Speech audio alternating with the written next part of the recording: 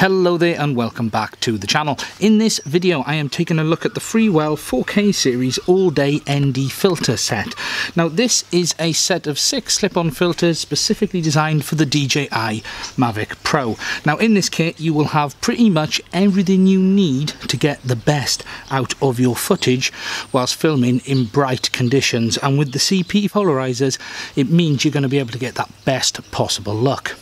Okay, before we start, I just want to explain a little bit about why you would want an ND filter, because not everybody is aware. Okay, on most cameras, like on the Mavic Pro and the drones, there is no iris control, so there is no way of preventing too much light entering the lens. So the way the camera software controls the exposure is by increasing the shutter speed. Now that works very, very well, apart from when you are running a very fast shutter speed, you can get this thing called jello effect, which shows you a little bit of rolling shutter, and in bright conditions what's going to happen is your camera is going to chuck the shutter speed as fast as it possibly can. However, you're then going to make your footage look a little bit jerky and possibly shuddery and get some wavy lines through it. So the trick around this is to reduce the light level that is entering the camera. Now we cannot do that by closing the iris because there isn't one, so the trick is to use something called an ND filter, and what this does is cut light without affecting the color.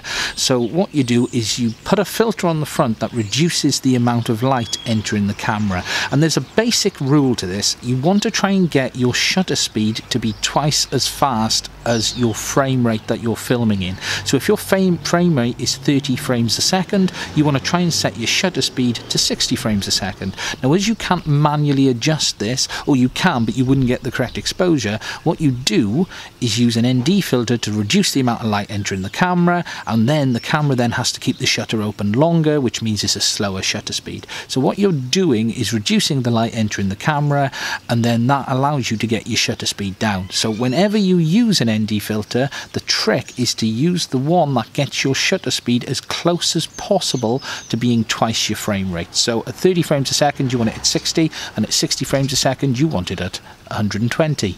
So, looking over the set of filters, what is included is 6 filters in this set. You have an ND8 and an ND16, you have an ND32, so that is your 3 main ND filters.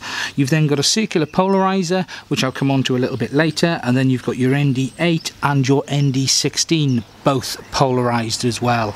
So what you've got is this in this set is pretty much every condition covered that you would ever need. The only thing they don't include is an ND64, and to be honest, it is very rare people do need one of them, but if you do need one you could still order one of them separately. Okay, so let's have a look inside the box. When you open it up, you will find the first thing when you pull it out, you will notice that you get a free lens pen. Now if you haven't seen one of these before, what a lens pen is, it's a little tool for removing dust and fingerprints off your ND filters or your camera lenses. So Freewell have included one in the box. On one side you've got this nice little brush which is used for just removing any dust off the lens nice and gently, and on the other side you have this carbon tip. Now this is used for removing fingerprints and spot marks and things like that, and all you would do is just quickly roll around like that and it would remove any of the marks and everything. So that is a really nice handy thing to have.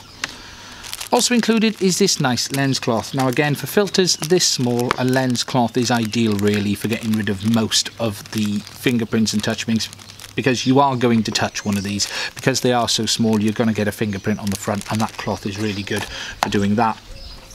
The filters themselves come in this nice hard plastic case. Now the good thing about this is they are kept really solid and protected, so no matter what you do your filters are not going to get damaged and they're not going to get scratched or anything like that. The other good thing to this case is when you open it up, the filters are held in this foam, and it means they are nice and solid, so they're not going to fall out when you're in the field. You don't have to worry about them falling out as soon as you've pry open the case, but they are held in place in this nice little packaging.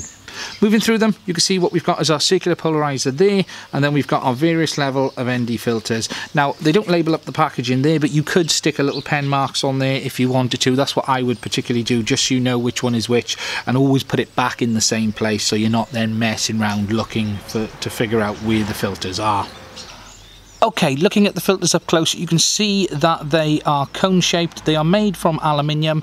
On the side you've got the name of the filter, and then you've got its rating round the side of it as well. So as you can see, this is the 4K series ND32. Now when I talk about 4K series, what that means is this is their high-end filter set. So each filter is double-sided multi-coated, and what that means is on both sides of the glass, so on the inside and the outside of the glass, the filter has a coating, and the benefit to that is it removes reflections when using it on something with existing glass like the Mavic Pro. The reason for multi-coating means you get a far more even level of light cut, basically. So it means the performance across the entire length of the glass should be even, and you get the correct level of light cut. Looking over them closely, as you can see, they are really, really small, and they are extremely light. These filters each weigh approximately 1 gram, so that means they're going to have no adverse effect on your gimbal at all. So it won't affect the performance of the gimbal, and the good thing, because they are cone shaped, they don't have any effect of starting the gimbal up. As you can see in this little bit of a video, you can see it turns on with the filter in place and it has no problems whatsoever. Coming back to the filter itself, as I said, they are aluminium, very, very light. The glass is glued in place at the back of the filter really, really nicely, with no excess glue or anything like that in view.